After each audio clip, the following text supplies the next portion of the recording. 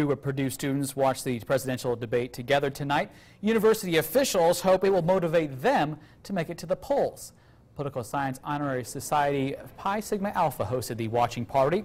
With the debate focused on foreign policy, a foreign policy expert and political science professor talked to students before the debate began. Faculty say it's important for young people to be informed because once they're informed, they're more likely to vote on Election Day.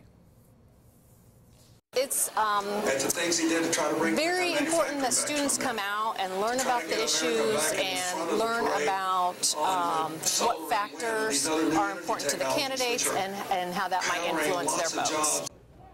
Rosalie Clausen says students from many different organizations showed up, including some international students.